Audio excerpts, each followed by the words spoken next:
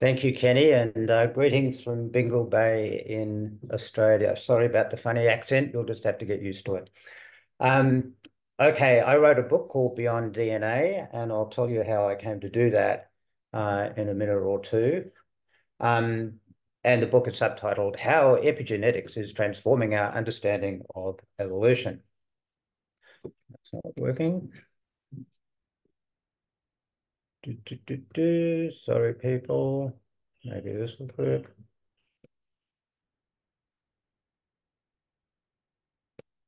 There we go. Okay, so we'll start with a little bit about me. My publisher told me that I should always start these things with a little bit about what the author is. I grew up in Sydney and I got into science and biology via being a beekeeper. Um, I went to university and studied genetics and breeding, where I got interested in my final year in evolution, and somehow or other I ended up being a professor of behavioural genetics at Sydney Uni. So I never really left, except for 2 or 3 periods. I was in Baton Rouge in Louisiana for 4 years in the USDA, and I did a sabbatical in Cornell in 2006. So that was lovely. Okay,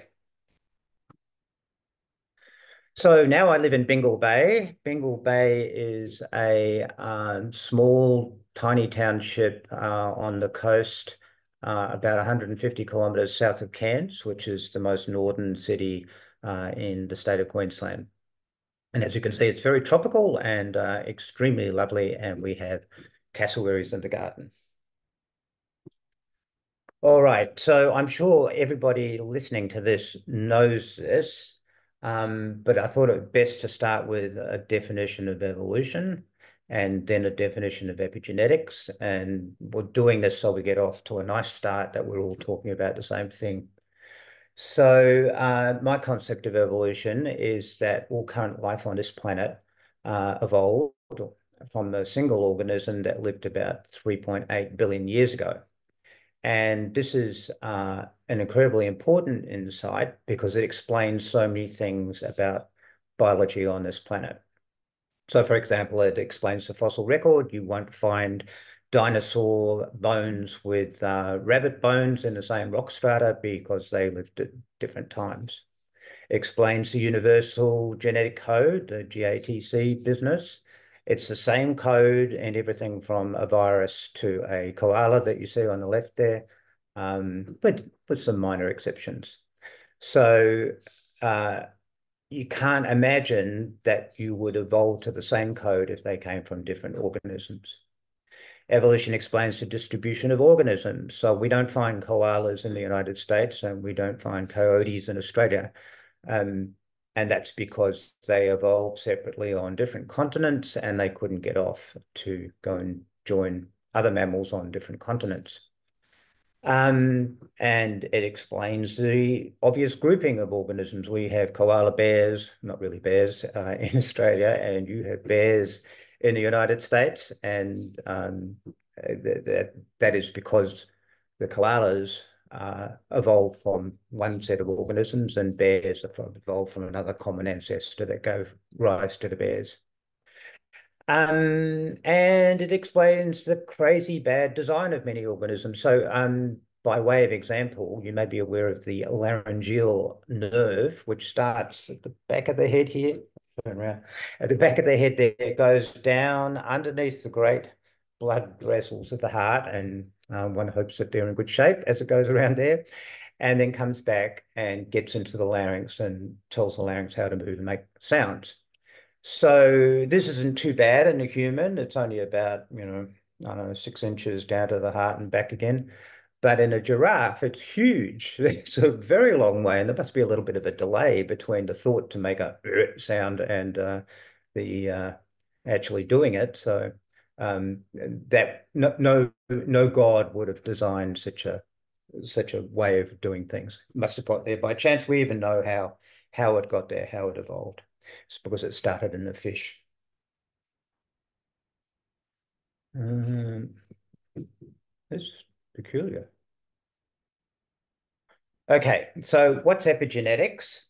Epigenetics is something which is on top of DNA. It's not really in DNA. So this is a histone molecule. It's a protein. That's what chromosomes are made up of. And wrapped around it is the DNA molecule. And then all along the histones are these little things stuck on there, also stuck onto the DNA, and the DNA and the histone protein sort of talk to each other. And this stops transcription factors from binding to the DNA molecule. So this is one of the major means by which gene regulation occurs. Having these things on there stops the DNA molecule from unraveling and being able to be copied or expressed. So this is a kind of semi-permanent, it's transferred between cell divisions, a semi-permanent way of regulating gene expression. And we can have a look at how that works. So this is a fertilized human egg. You know, the two nuclei are about to get together. And it's, you know, a blank slate. It certainly doesn't look like a neuron or a liver cell, but development goes on, producing a mature body. And in that body, you'll have different populations of cells, including, in this case, brain cells. We hope they're doing well up there in this person, and then finger genes on here. So this population of cells has those epigenetic settings, and it's not changed between cell divisions.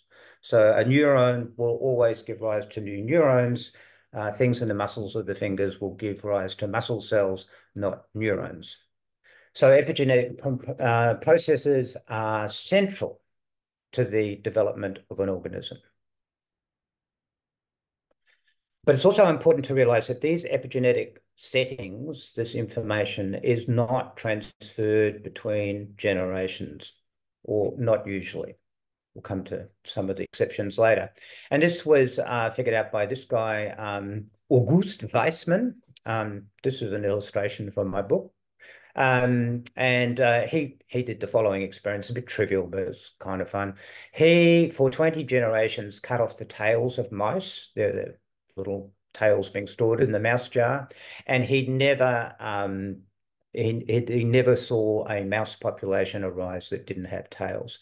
And this is because things which happen in life are not transferred across generations. And that's known as Weismann's barrier, and it's incredibly important in mammals, not so important in plants, not important at all really in things like nematodes, which can acquire characteristics in life and pass them to the next generation. But we're not going to talk about that today.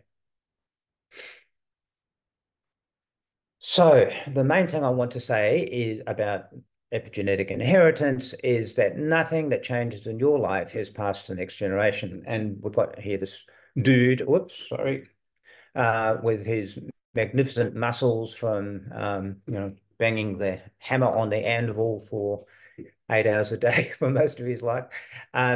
You won't expect his son or daughter, I guess, to inherit those muscles. People used to think that, you know, well, look at the blacksmith's son and look at the blacksmith. They've both got this magnificent biceps and it must be inherited, but it's not, of course. The son earned those biceps through similar activities. So nothing in life, nothing that happens in your life, like cancer or breaking an arm, you don't pass that to the offspring. And there's two components to this barrier in humans. So the first one is that the fertilized egg, the first thing it does as an embryo is strip off all the epigenetic settings. When it's formed, the egg has the epigenetic settings of an egg, right? And you don't want all those egg genes being switched on after it starts to divide. So it's somewhere between a sperm cell and an egg cell. It's got to get rid of all those settings and reset them from new. So it does that itself. That's the first component of the barrier, this complete erasure of the epigenetic settings and setting new ones as the body develops. And the second barrier in mammals is that all the eggs that this woman and every female mammal all the eggs that they will ever shed as an adult are formed when it's in a fetus. So this is the fetus inside the woman, and the eggs are forming inside that fetus, and it is only those eggs that will be available to the fetus when it itself becomes an adult. So it's really impossible for anything to happen to this woman, which would then affect her own eggs, because she's already got them. There is a possibility, I guess, of affecting the eggs inside the developing fetus. But for the most part, this is a very strong barrier to inheritance of acquired characteristics.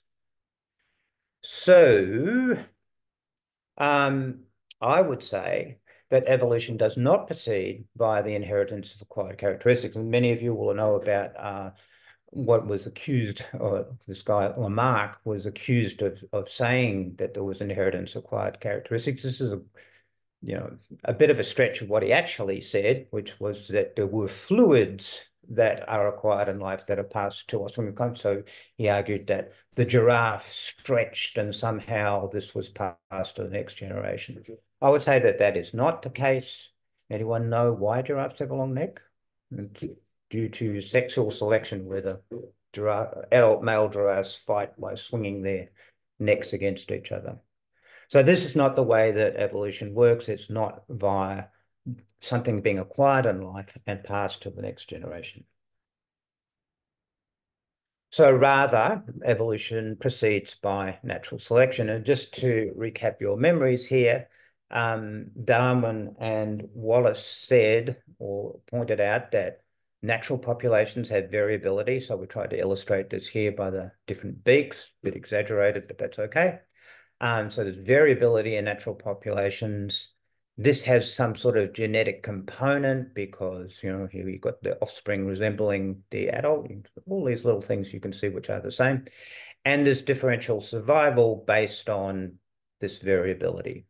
So if you think about it, if these three characteristics or these features of life hold, then there must be a gradual tug towards phenotypes which are adapted to the local environment. Okay? I think everybody in this room would agree with that. Okay. So that's what evolution is. Now we're going to talk about epigenetics. And we'll start with how I got interested in epigenetics. As I mentioned earlier, from a very young age, about 9 years old, I got my first beehive. And one of the most important things about social insects colonies is this caste differentiation. So this is a queen bee here with a little number that I glued on her back, and these are worker bees here. And they all arise from exactly the same eggs, not exactly the same egg, but eggs which are laid by the same individual. So there's no genetic difference between this one and this one. So this is a brood comb inside a beehive. Somebody's cut it off so you can look inside the cells more easily. These are the eggs. Okay. Queen bee can lay about 2,000 eggs a day. That's about her own weight. After 3 days, the eggs hatch into these tiny little larvae like this. That one's a little old. That's probably one that's just about to hatch. And the larva floats in a pool of royal jelly. If the bees want to make a queen bee, they just select one of these, build this bigger cell around it, and start feeding it like crazy. Okay, so this is about 3 days old. They can convert them up till 3 days, and then they just feed them like crazy, so forth. And then the cell is capped after 5 days. So it's 3 days plus 2 days, over just 2 days of excessive feeding of this magic stuff, royal jelly, that converts the egg or the larva from developing as a lowly worker that lives about 6 weeks and has a sting and pollen baskets and things like that into a queen that can live for 3 or 4 years and doesn't have those features. So it's a profound difference. It's only to do with gene expression, and it's entirely epigenetic. So that's why I got interested in epigenetics.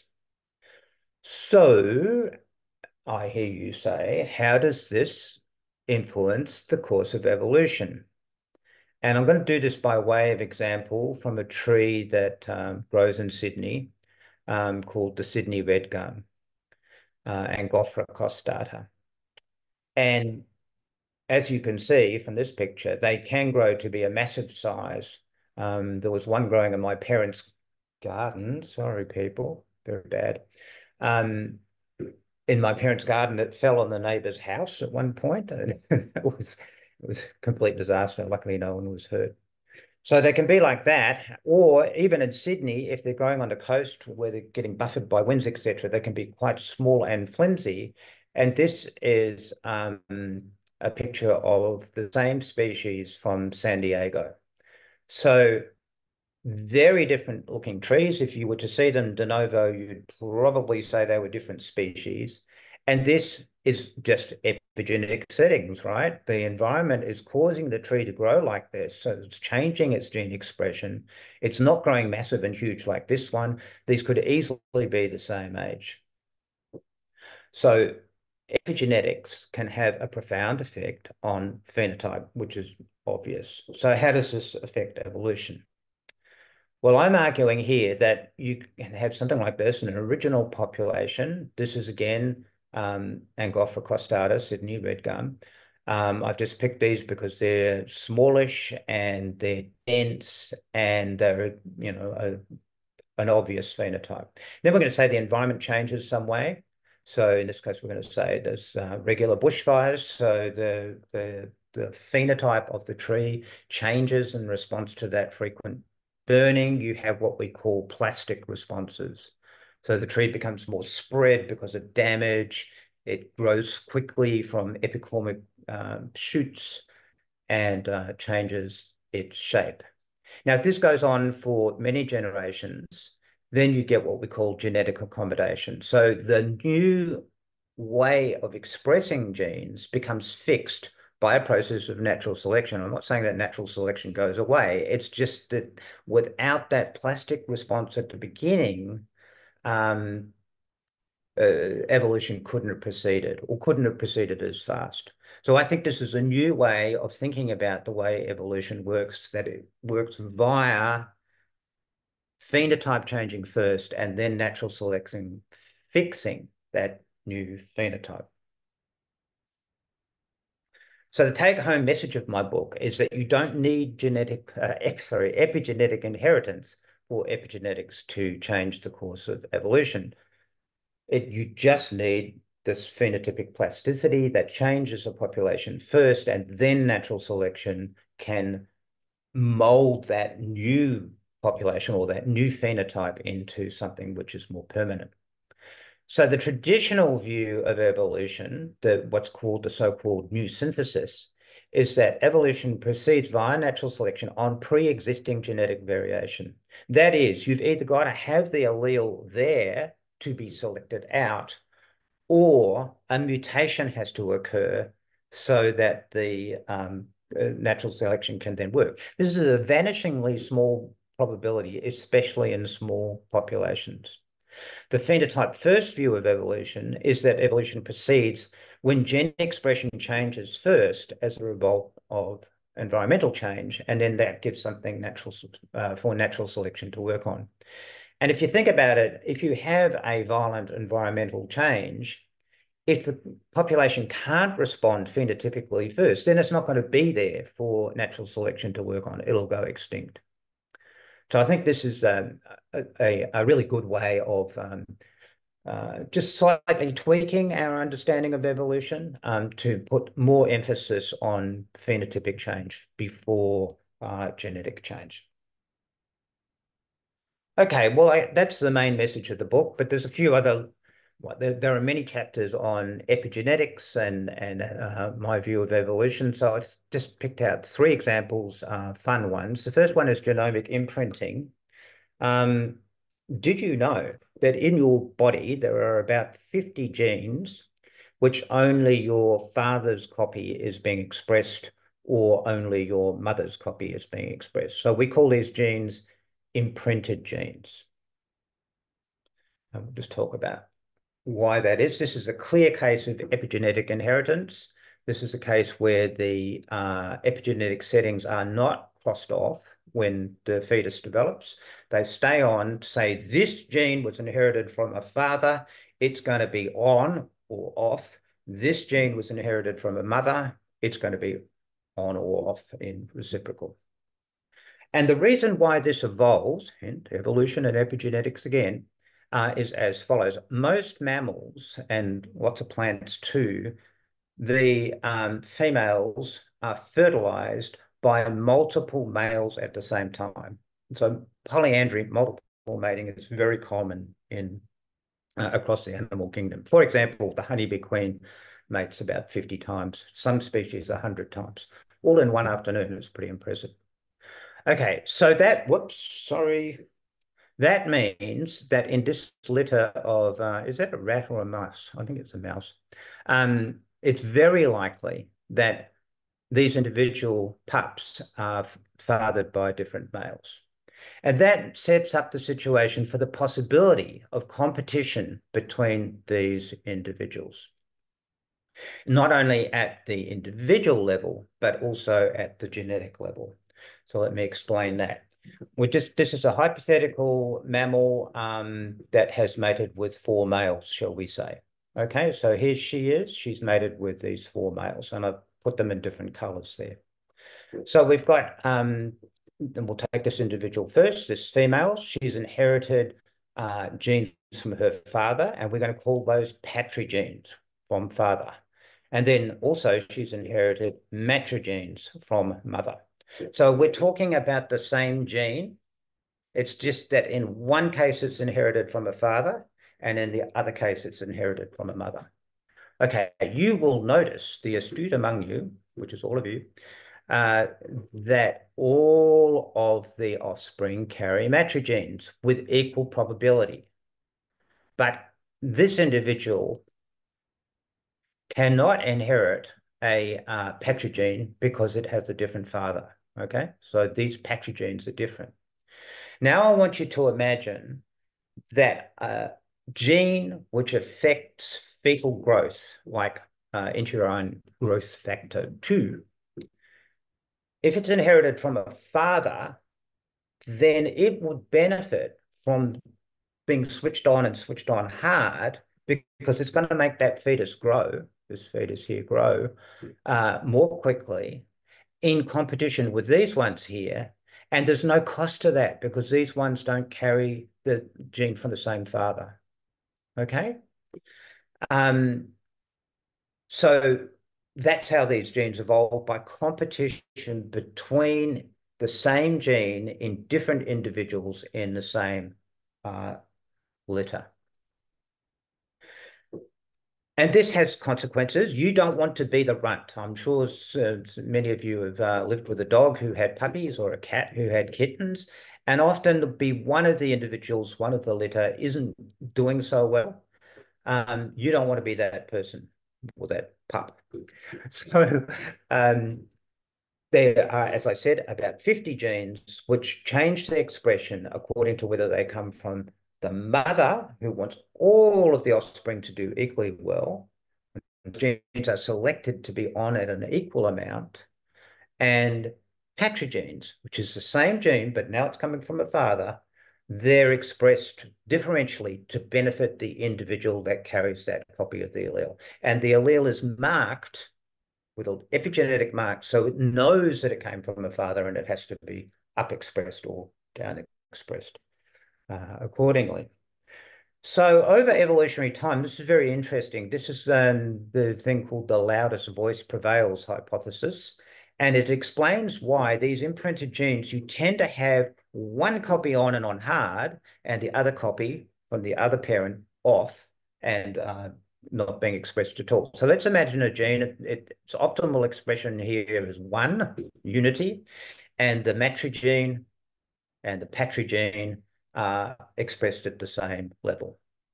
Okay, then we have some sort of ability for the patrigene to know that it came from the father, so it gets upward expressed to get more resources from mother. The response of that will be for the match gene to go down in expression by an equal amount to equal up the two. And you can see where this is going over millions of years. You end up with a situation where the patrogene is on and on hard, and the match gene is totally silenced.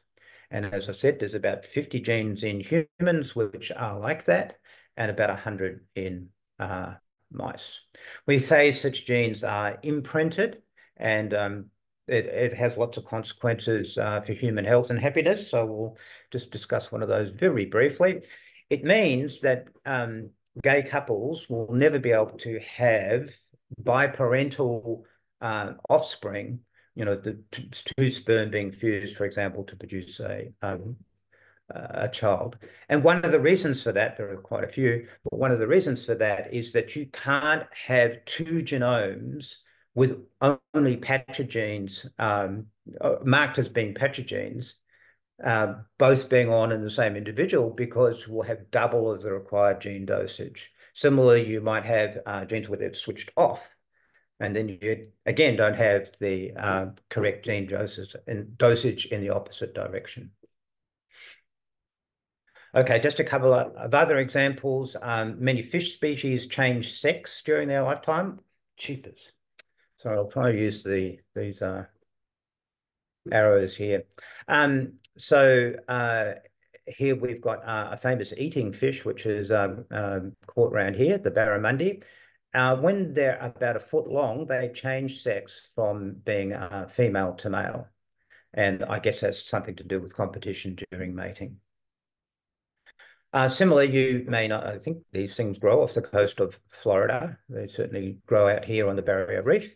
These are clownfish, and they have a trajectory of life which goes like this. You have undifferentiated juveniles and adults, so they can be of either sex, genetically determined sex. Then one of them will become what they call a beta male that is subservient to the dominant female. All right. If we were to take the dominant female away, killed, then this one will change sex within about 30 minutes. It's amazing. It's not a complete change, but it starts the process of changing within 30 minutes, and after about 2 weeks, it becomes the dominant female, and then one of these will graduate to being the male. So the pathway is from undifferentiated sort of sexless juveniles to a beta male to being the female. Many of you will have seen the movie Finding Nemo, and he lived with his dad on a in the coral reef just out here where I live. And so it was a dad. Well, if that's the case, it would have changed into being a female, and then Nemo would have changed into a male. I guess he already was, and mated with his father. So it's wasn't very biologically accurate, people. Okay, we're near the end of the talk. I'm sure you'll all be grateful for that. So these are the chapters in the book. What is evolution? We just talked about that. What is epigenetics? We just talked about that. See, you don't have to read the first 2 chapters. Then we talk about epigenetics and evolution. So that's the phenotype first business that I discussed. Then epigenetics in animals, plants, then genomic imprinting and sexual antagonism, sex determination, sex reversal. We just did a little bit on that. Then genomics. Epigenetic marks change DNA in terms of increasing the mutation rate for certain bases. So it has a direct effect on genomic evolution. Speciation, I didn't talk about that, but it's absolutely fascinating. This imprinting business affects speciation. Invasive species, how do genetic clones, like many plants, spread out across the world and become able to adapt to individual environments? They do it by epigenetic means. And then something on epigenetics and human health and happiness, and some conclusions. So I would say that's mostly easy to read, and I've tried to make it as fun and informative as possible. And I don't assume any knowledge, although a bit of knowledge of gene expression would be handy. You can buy it on Amazon. What was the price? Oh, yes, $15 on Amazon, which means it's about 5 cents a page for you to read. And I can assure you that it was a lot of sweat for that 5 cents a page. And I just need to acknowledge that I wrote this on a fellowship when I was at the Institute of Advanced Studies in Berlin. Amazing place. They put 60 fellows, scholars in this mansion that you can see there for a year and feed them and wine them and say, go for it. No responsibility. You don't have to produce anything. You just talk and write your book. Just amazing. I also finished it here at Bingle Bay. Come and visit us at Bingle Bay. As you can see, it's a very nice place. And I believe that we're spot on time for a few questions. Perfect. Thank you so much, Ben. Center for Inquiry has 3 programs for K through 12 students. And tonight's presentation was for TIES, the Teacher Institute for Evolutionary Science, which I'm going to talk a bit about, and then I'll talk about the other 2 programs. We have a very active Facebook page and website, which is tieseducation.org. And for the past couple of years, I've been programming our YouTube page, where you can watch all of our past webinars, which we usually have once a month. But also, if you're a teacher, I've created playlists based on themes. So if you're teaching human evolution, we have a playlist for you. If you're talking about genes, DNA, we have separate playlists, ecology, homologous structures, vestigial structures. We have different playlists depending on where you are in your curriculum. And all of our resources are free on tieseducation.org. We have dozens and dozens of icebreakers, lessons, labs. All of our hands-on activities are $5 or free for you to implement in your classroom, because we know we're all on a shoestring budget. The only thing that we sell is our book, which is on teaching evolution, because we have to buy the book in order to sell it. So that's why we have to sell it to you. But don't worry, we have a special BOGO. Buy one, get one free. So you don't need any coupon code. You can just go to our website and you can get the book for free. If you don't need the physical copy, we have all of the resources for free on our website. And this book was written by members of the TIES core. So there's, I think, 12 or 16 teachers in the book.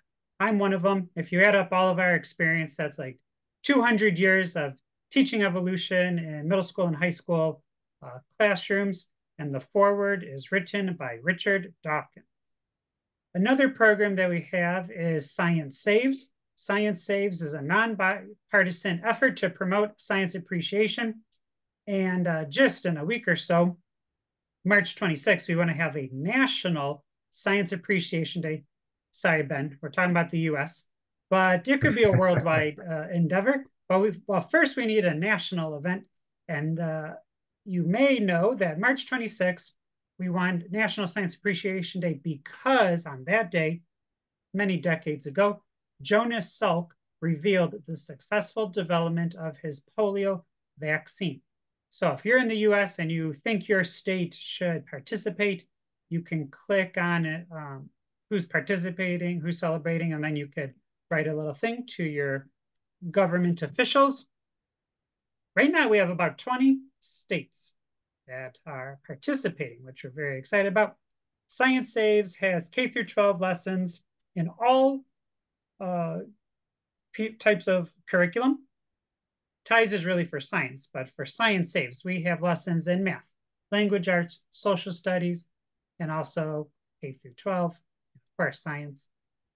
And our last program that I'm going to talk about is Generation Skeptics. And this program, we are aiming to foster and develop an understanding of the world through inquiry-based learning. So we want our students to be critical thinkers. We want to instill skills of inquiry and wisdom. So we have lots of free resources here as well, also K through 12. And if you are looking for an expert in ghost hunting, magic, OCD, pseudoscience, 9/11 conspiracies, other types of conspiracies, we have an expert that will zoom into your classroom for free. All you have to do is send us a message and we will get you all hooked up. And with that, thank you, Ben. That is my advertisement for this evening. And all right. So Ben, I'll read you a couple of questions because people who watch this after, won't be able to see the comments. Kiddo would like to know, does epigenetics does it only refer to phenotypical things, or could it be um, applied to things like intergenerational trauma? Or do you think that's more of a social passing down? Yeah, yeah. I would say that it's 99% social. So it is inherited because, if you're abused as a child, you may not treat your child in exactly the same way as a person who wasn't, because that's what you learned. But I don't think there's much evidence for something being stuck on DNA and inherited that causes changes in phenotype across human generations. No. I know it's popular to think so, but I'm Mm-hmm. not convinced. Okay, so I hope you are feeling really strong in your clownfish biology because you have a lot of questions about clownfish. Oh And dear. and I'll I'll read them to you together and then you can piece out what you know. Mary says, very interesting. This definition of epigenetics is very different from what I had thought epigenetics was. I had thought it was when the extreme stress in your lifetime could affect whether genes would be fully or partially activated then in the offspring. So I thought epigenetics could affect your children and your grandchildren. All right, that was more of the last comment as well. Yeah, okay. So look, there are some studies which are touted to uh, be an example of this. And one of the most famous ones is the famous Dutch hunger winter. So during World War II, the Dutch government was in exile in London, and they ordered a railway strike. Okay, they said, okay, Dutch engine drivers, don't drive your trains anymore, and this will put pressure on the Nazis. At the time, the Nazis completely controlled the food intake of the people by a series of ration cards. So they cut the caloric intake by half, and there was widespread starvation. Okay. At that time, the Dutch, and I think they still do, is that when a child is born, they measure the head, they get the socio-economic condition of the family, the weight of the child, and all that sort of stuff. And they found that the kids that were in the first trimester had different epigenetic settings to kids that were born that were affected by this 3 months of famine in the last trimester. So the last trimester kids were smaller, but the first trimester kids had these changes to epigenetic settings. So that's the study. But if you start to drill down into it, it's really weak. You end up with the number of people that were actually studied with the epigenetic settings thing in their 50s, like they were fetuses in the first trimester during World War II. There's not many left by the time you get to 60 back in those days. So yes, my feeling, I went in believing it. But when I looked at these data as carefully as I could, I formed the opinion that it's just there's nothing there. Or if it's there, it wouldn't pass muster in any medical journal anywhere, unless it was on this specific topic. All right. So I wanted to group the questions together. So now you get 3 questions about clownfish. Okay. They're cute. How does the beta male know that he needs to change? And then somebody else said, how is the beta male chosen from the undifferentiated clownfish? And then somebody else said, what is the actual trigger to turn on the genes to transition from male to female in clown? Yeah. Okay. I'm outside my area here, so I'm not speaking with any authority. I suspect that there is, like in social insects at any rate, you have a hierarchy, right? So amongst those undifferentiated fish, there will be one which is a little further advanced than the others, and it'll be that one that goes up the pecking order.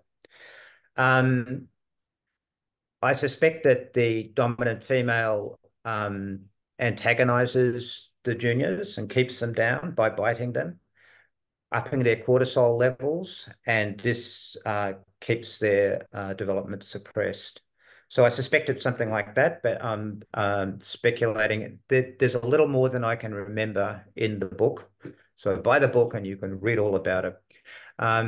Yeah, the funny thing, the guy who is the world authority on these things, who actually works in Florida,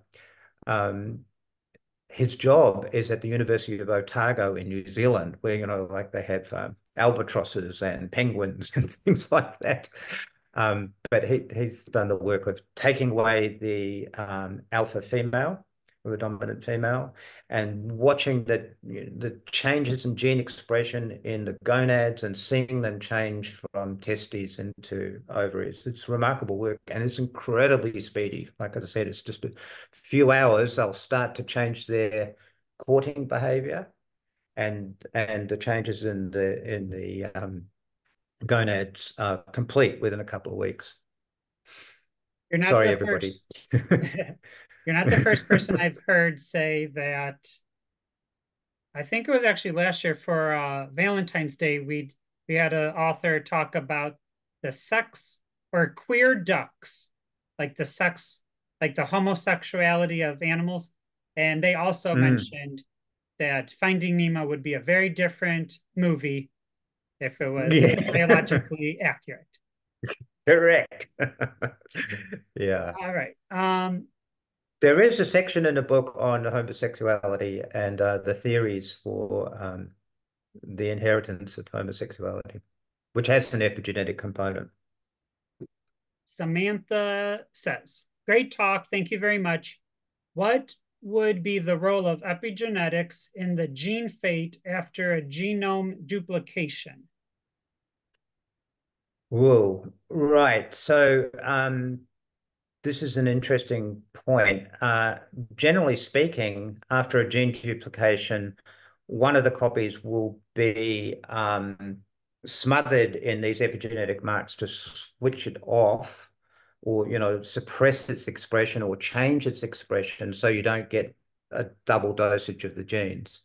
So the gene duplication process, like so many things, is influenced by epigenetics. Mostly about getting the gene dosage right now that we've got two copies instead of one. Thank you, Ben, for the excellent presentation. And I put the link to your book in the chat. And for those of you watching it as a recording, it's available in the link in the YouTube description. So thank you, Ben, for doing this presentation. Most welcome. Thanks for the invitation. It was great.